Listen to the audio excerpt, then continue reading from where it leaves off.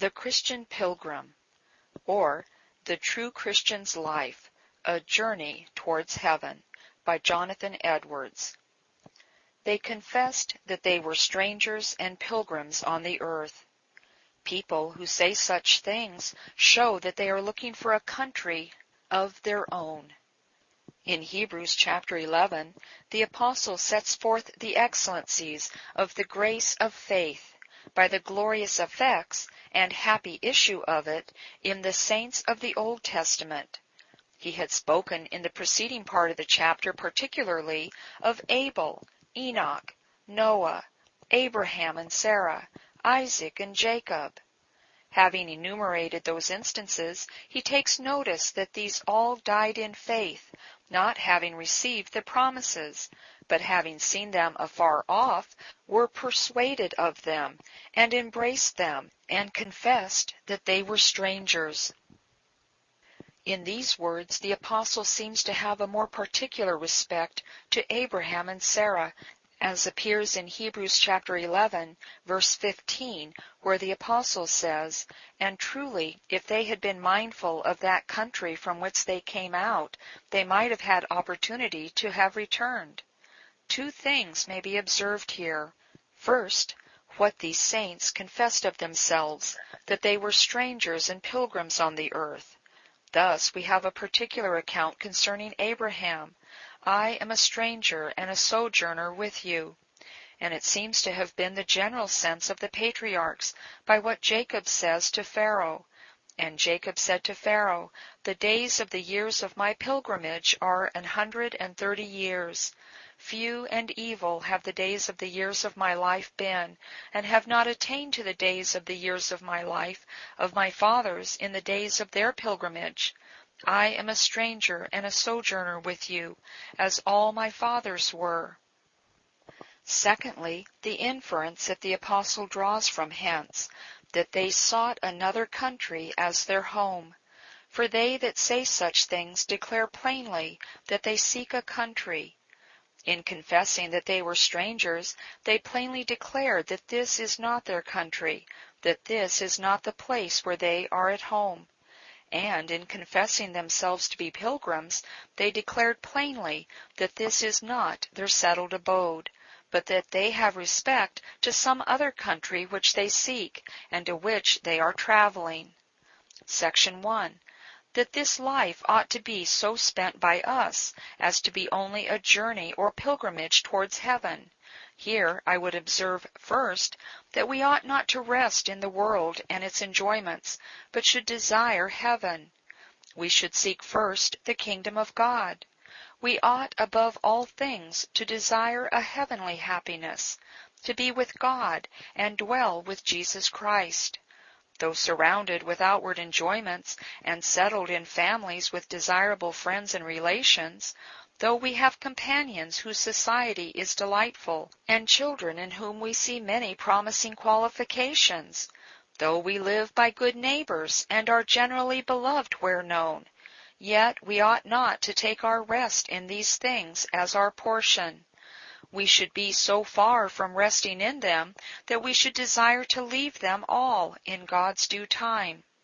We ought to possess, enjoy, and use them with no other view but readily to leave them whenever we are called to it, and to change them willingly and cheerfully for heaven. A traveler is not in a habit to rest in what he meets with, however comfortable and pleasing on the road. If he passes through pleasant places, flowery meadows or shady groves, he does not take up his contentment in these things, but only takes a transient view of them as he goes alone. He is not enticed by fine appearances to put off the thought of proceeding. No, but his journey's end is in his mind. If he meets with comfortable accommodations at an inn, he entertains no thoughts of settling there. He considers that these things are not his own, that he is but a stranger, and when he has refreshed himself or tarried for a night, he is for going forward the next day, and it is pleasant to him to think that so much of the way is already gone. So should we desire heaven more than the comforts and enjoyments of this life.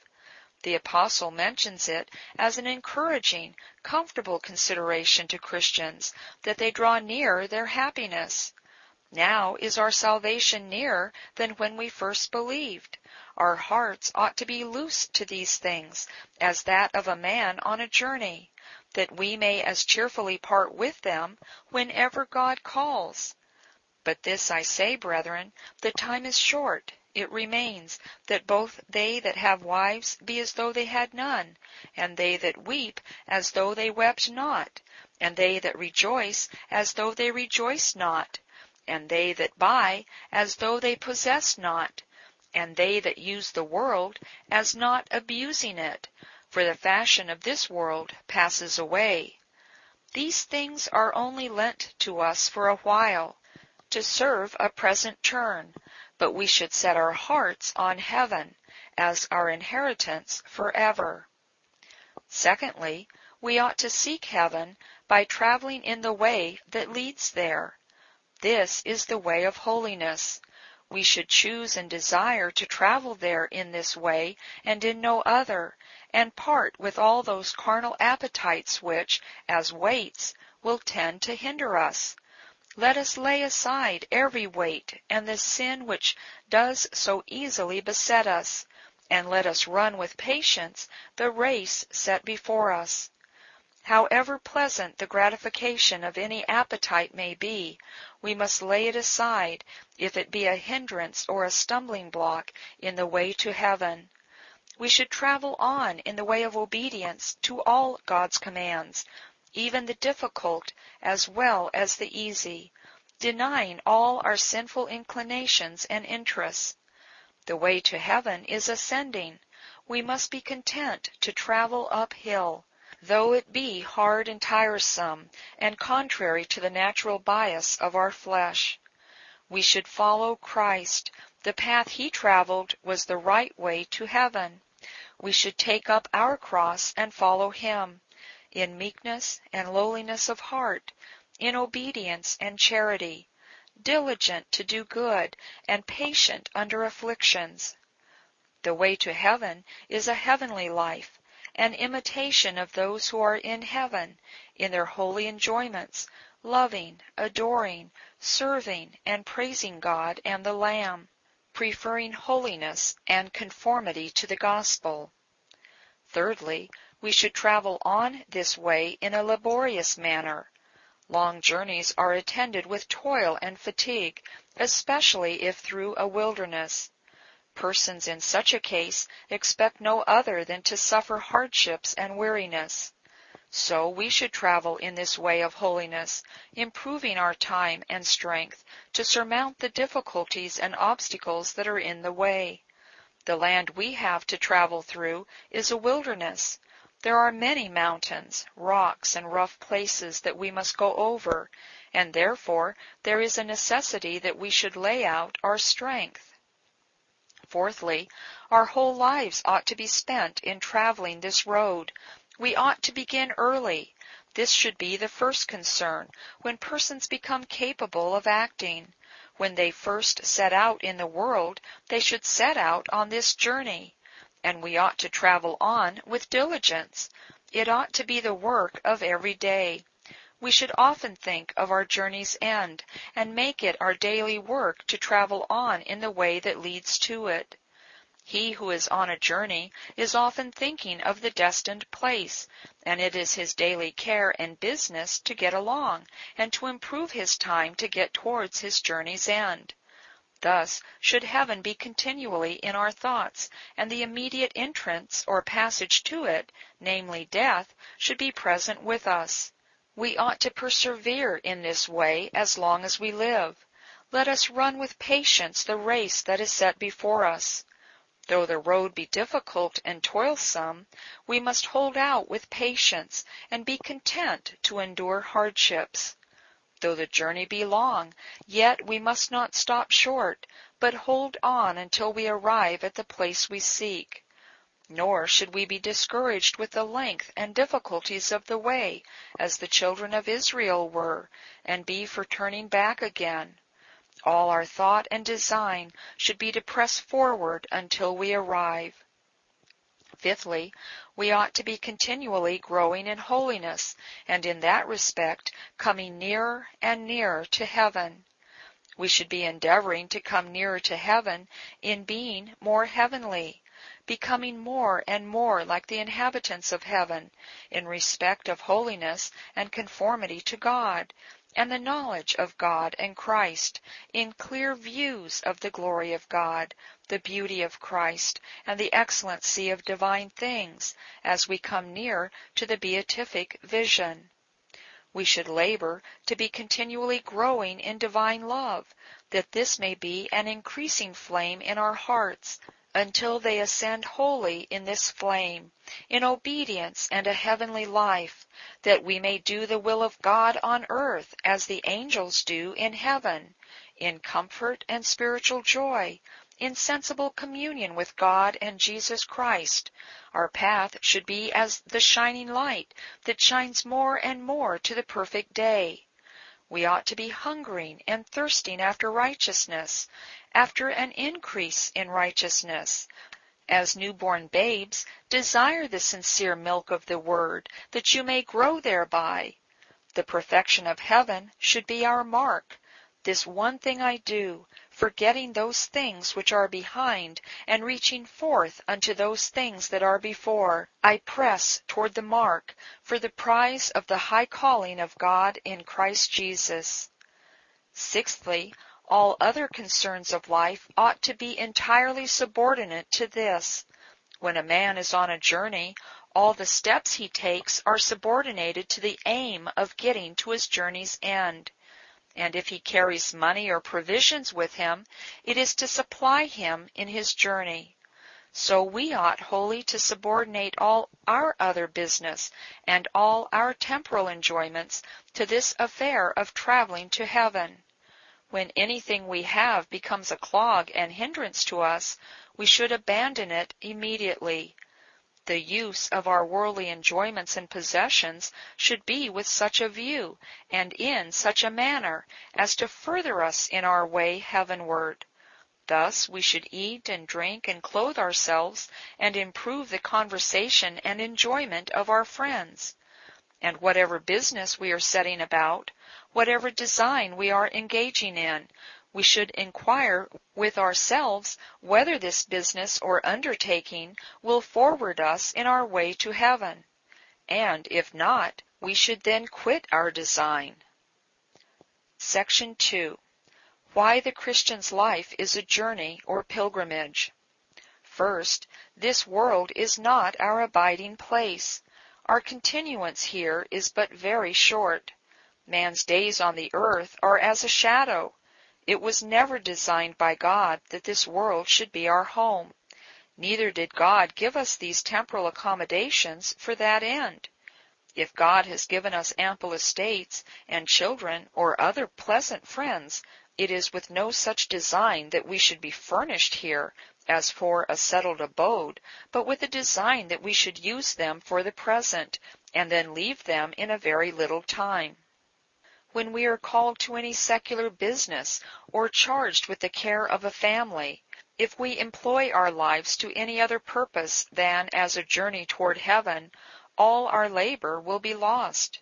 If we spend our lives in the pursuit of a temporal happiness, as riches or sensual pleasures, credit and esteem from men, delight in our children, and the prospect of seeing them well brought up and well settled, etc., all these things will be of little significancy to us. Death will blow up all our hopes, and will put an end to these enjoyments. The places that have known us will know us no more, and the eye that has seen us shall see us no more. We must be taken away forever from all those things, and it is uncertain when.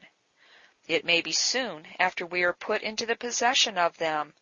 And then, where will be all our worldly enjoyments and employments when we are laid in the silent grave? Secondly, the future world was designed to be our settled and everlasting abode. There it was intended that we should be fixed, and there alone is a lasting habitation and a lasting inheritance. The present state is short and transitory. but our state in the next world is everlasting. And as we arrive there at first, so we must be without change. Our state in the future world, therefore, being eternal, is of so much greater importance than our state here, that all our concerns in this world should be wholly subordinated to it. Thirdly, heaven is that place alone where our highest end and highest good is to be obtained. God has made us for himself. Of him, and through him, and to him are all things. Therefore, then do we attain to our highest end when we are brought to God. But that is by being brought to heaven, for that is God's throne, the place of his special presence. There is but a very imperfect union with God to be had in this present world, a very imperfect knowledge of him in the midst of much darkness, a very impatient conformity to God, mingled with abundance of estrangement. Here we can serve and glorify God only in an imperfect manner, our service being mingled with sin, which dishonors God. But when we get to heaven, we shall be brought to a perfect union with God, and have more clear views of him. There we shall be fully conformed to God, without any remaining sin, for we shall see him as he is. There we shall serve God perfectly, and glorify him in an exalted manner, even to the utmost of the powers and capacity of our nature. Then we shall perfectly give up ourselves to God. Our hearts will be pure and holy offerings, presented in a flame of divine love. God is the highest good of the reasonable creature, and the enjoyment of him is the only happiness with which our souls can be satisfied. To go to heaven, fully to enjoy God, is infinitely better than the most pleasant accommodations here. Fathers and mothers, husbands, wives, or children, or the company of earthly friends, are but shadows, but the enjoyment of God is the substance. These are but scattered beams, but God is the sun. These are but streams, but God is the fountain. These are but drops, but God is the ocean. Therefore it becomes us to spend this life only as a journey towards heaven, as it becomes us to make the seeking of our highest end and proper good the whole work of our lives, to which we should subordinate all other concerns of life. Why should we labor for, or set our hearts on, anything else but that which is our proper end and true happiness? Fourthly, our present state and all that belongs to it is designed by him that made all things to be wholly subservient to the next world. This world was made for a place of preparation for another. Man's mortal life was given him that he might be prepared for his fixed state, and all that God has here given us is given to this purpose. The sun shines, and the rain falls upon us, and the earth yields her increase to us for this end. Civil, ecclesiastical, and family affairs, and all our personal concerns, are designed and ordered in subordination to the future world by the Maker and Disposer of all things. To this, therefore, they ought to be subordinated by us. Section 3. Instruction afforded by the consideration that life is a journey or pilgrimage toward heaven. First, this doctrine may teach us moderation in our mourning for the loss of such dear friends who, while they lived, improved their lives to right purposes. If they lived a holy life, then their lives were a journey towards heaven. And why should we be immoderate in mourning when they were at their journey's end? Death, though it appears to us with a frightful aspect, is to them a great blessing. Their end is happy, and better than their beginning.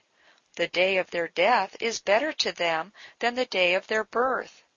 While they lived, they desired heaven, and chose it above this world or any of its enjoyments. For this they earnestly longed, and why should we grieve that they have obtained it?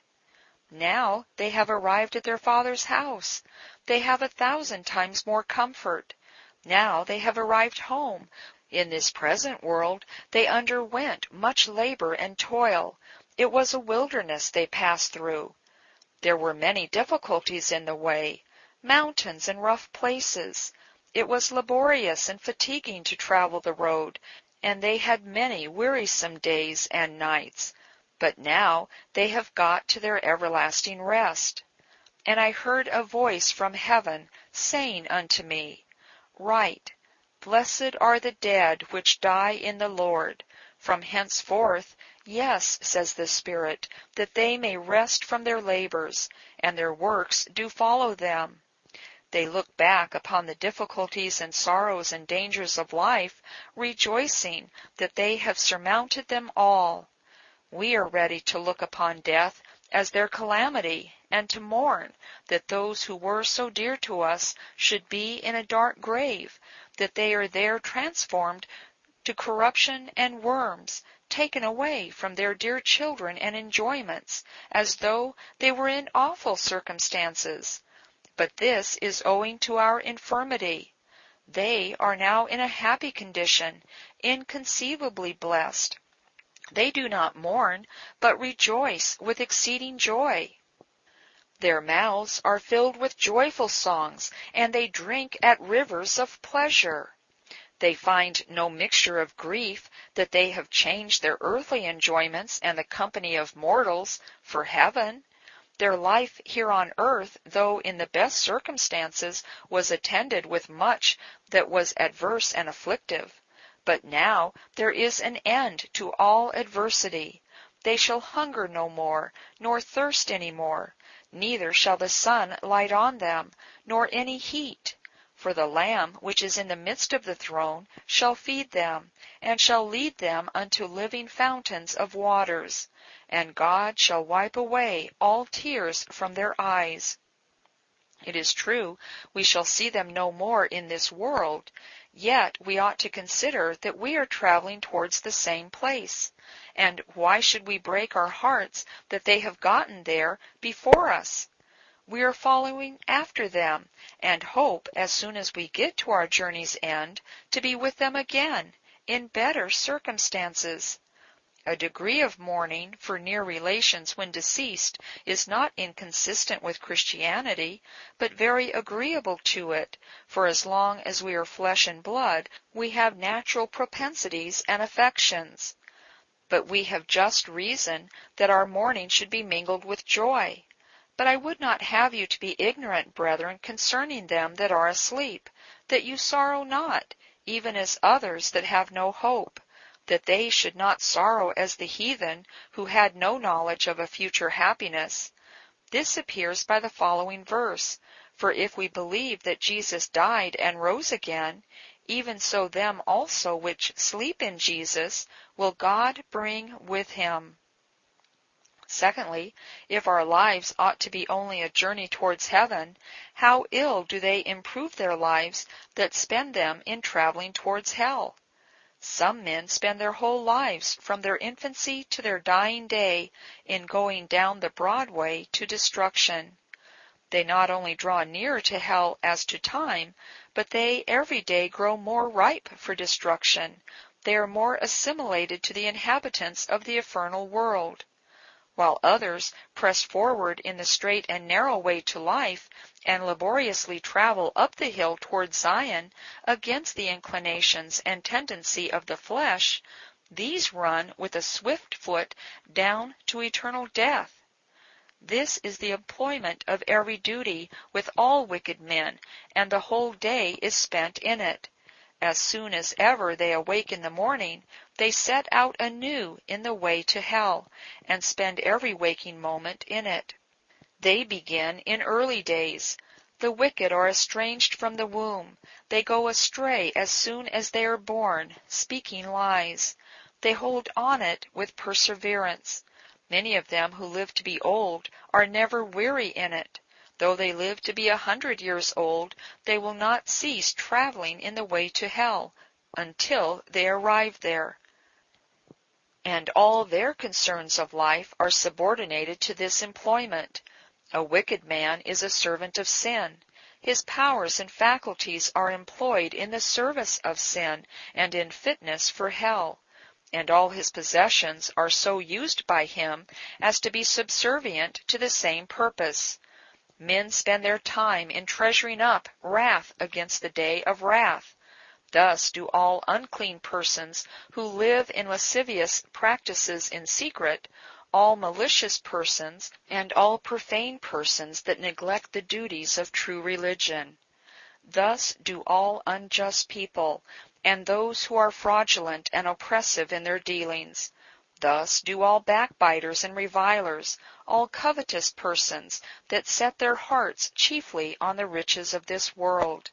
Thus do tavern haunters, frequenters of evil company, and many other kinds that might be mentioned. Thus the bulk of mankind are hastening on in the broad way to destruction, which is, as it were, filled up with the multitude that are going in it with one accord. And they are every day going into hell in this broad way by thousands. Multitudes are continually flowing down into the great lake of fire and brimstone, as some mighty river constantly empties its water into the ocean. Thirdly, hence, when persons are converted, they do but begin their work and set out in the way they have to go. They never until then do anything at that work in which their whole lives ought to be spent. Persons before conversion never take a step that way. Then does a man first set out on his journey when he is brought home to Christ, and so far is he from having done his work that his care and labor in his Christian work and business is then but begun, in which he must spend the remaining part of his life. Those persons do ill when they are converted and have obtained a hope of their being in a good condition, do not strive as earnestly as they did before while they were under awakenings. They ought henceforward, as long as they live, to be as earnest and laborious, as watchful and careful as ever. Yes, they should increase more and more. It is no just excuse that now they have obtained conversion. Should not we be as diligent that we may serve and glorify God, as that we ourselves may be happy?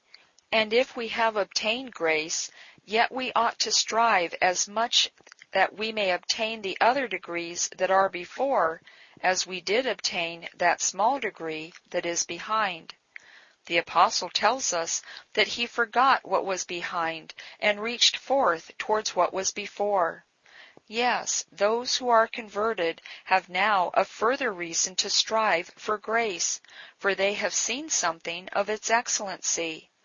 A man who has once tasted the blessings of Canaan has more reason to press towards it than he did before, and they who are converted should strive to make their calling and election sure.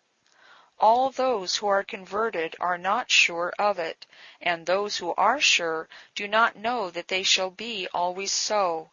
Still seeking and serving God with the utmost diligence is the way to have assurance and to have it maintained. Section 4. An exhortation so to spend the present life that it may only be a journey towards heaven. Labor to obtain such a disposition of mind that you may choose heaven for your inheritance and home, and may earnestly long for it, and be willing to change this world and all its enjoyments for heaven. Labor to have your heart taken up so much about heaven and heavenly enjoyments as that you may rejoice when God calls you to leave your best earthly friends and comforts for heaven, there to enjoy God and Christ. Be persuaded to travel in the way that leads to heaven, in holiness, self-denial, mortification, obedience to all the commands of God, following Christ's example in a way of a heavenly life or imitation of the saints and angels in heaven. Let it be your daily work from morning until night, and hold out in it to the end, Let nothing stop or discourage you, or turn you aside from this road, and let all other concerns be subordinated to this. Consider the reasons that have been mentioned why you should thus spend your life, that this world is not your abiding place, that the future world is to be your everlasting abode, and that the enjoyments and concerns of this world are given entirely in subordination to the next world.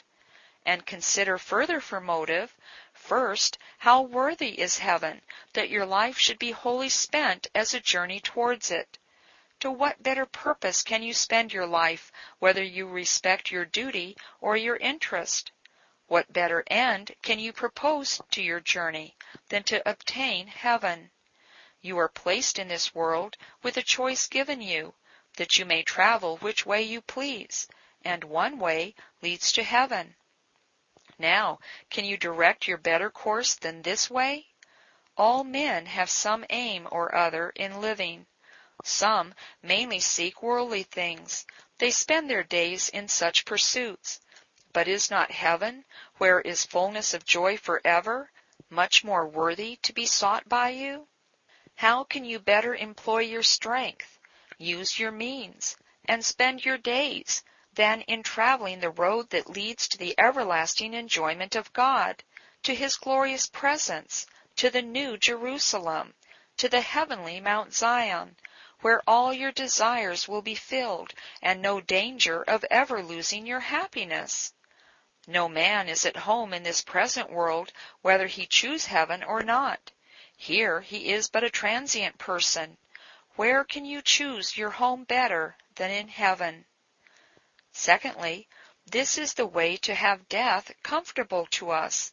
To spend our lives so as to be only a journeying towards heaven is the way to be free from bondage, and to have the prospect and forethought of death comfortable.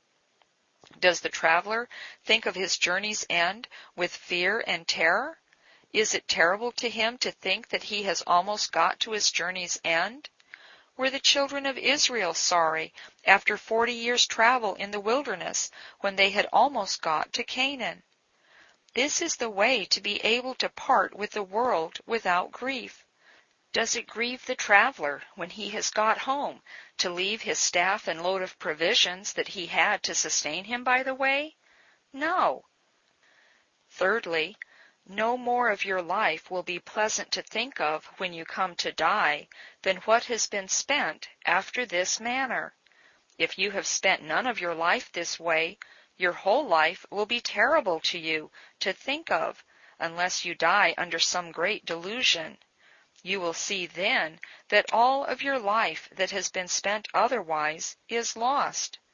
You will then see the vanity of all other aims that you may have proposed to yourself. The thought of what you here possessed and enjoyed will not be pleasant to you, unless you can think also that you have subordinated them for this purpose. Fourthly, consider that those who are willing thus to spend their lives as a journey towards heaven may have heaven. Heaven, however high and glorious, is attainable for such poor, worthless creatures as we are.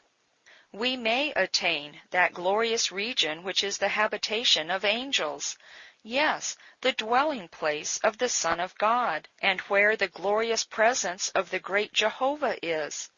And we may have it freely, without money and without price, if we are but willing to travel the road that leads to it, and bend our course that way as long as we live.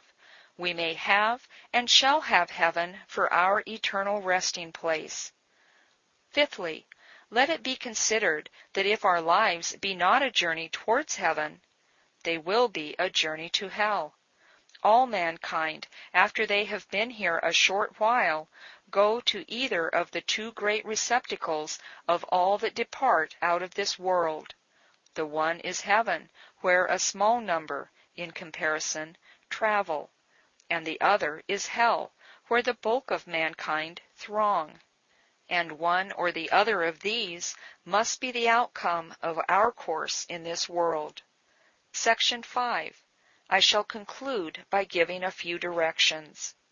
First, Labor to get a sense of the vanity of this world on account of the little satisfaction that is to be enjoyed here, its short continuance, and unservableness when we most stand in need of help, on our deathbed. All men that live any considerable time in the world might see enough to convince them of its vanity, if they would but consider. Be persuaded, therefore, to exercise consideration when you see and hear from time to time of the death of others. Labor to turn your thoughts this way. See the vanity of the world in such a glass. Secondly, labor to be much acquainted with heaven. If you are not acquainted with it, you will not be likely to spend your life as a journey there. You will not be sensible of its worth, nor will you long for it. Unless you are much conversant in your mind with a better good, it will be exceedingly difficult to you to have your hearts loose from these things and to use them only in subordination to something else, and to be ready to part with them for the sake of that better good. Labor, therefore, to obtain a realizing sense of a heavenly world, to get a firm belief of its reality, and to be very much conversant with it in your thoughts. Thirdly, seek heaven only by Jesus Christ. Christ tells us that He is the way, and the truth, and the life. He tells us that He is the door of the sheep. I am the door. By me, if any man enter in, he shall be saved, and go in and out and find pasture. If we therefore would improve our lives as a journey towards heaven, we must seek it by Him, and not by our own righteousness, expecting to obtain it for His sake, looking to Him, having our dependence on Him who has procured it for us by His merit. Expect strength to walk in holiness, the way that leads to heaven, only from Him. Fourthly, let Christians help one another in going on this journey. There are many ways whereby Christians might greatly forward one another in their way to heaven. Let them be exhorted to go this journey, as it were, in company, conversing together, and assisting one another. Company is very desirable in a journey, but in none so much as in this journey. Let them go united, and not fall out of the way, which would be to hinder one another, but use all means they can to help each other up the hill. This would ensure a more successful traveling, and a more joyful meeting at their Father's house in glory.